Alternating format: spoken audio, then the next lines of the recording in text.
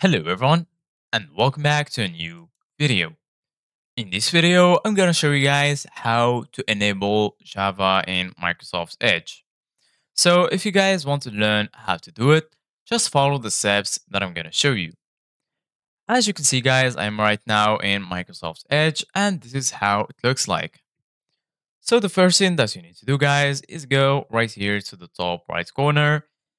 Here you're gonna find extensions, split screen, you're gonna find favorites, collections, browser essentials, and here you're gonna find settings and more.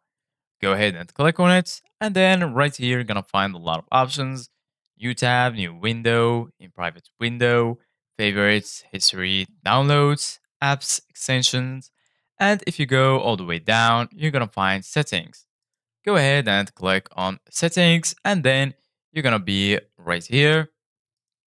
So here in the left side of your screen, you're gonna find a lot of sections like profiles, privacy, search and services, appearance, sidebar, start, home, and new tab, share, copy and paste, and here you're gonna find cookies and site permissions. Go ahead and click on it. And once you are here, scroll down until you find all permissions.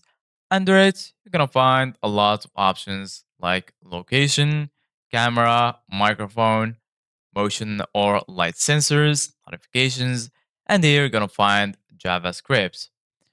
So once you find JavaScript, go ahead and click on this arrow right here. And once you do that, you're gonna be right here. So make sure that you allow JavaScript from here. So this is it guys for today's video. Thank you guys for watching. See you guys in the next video.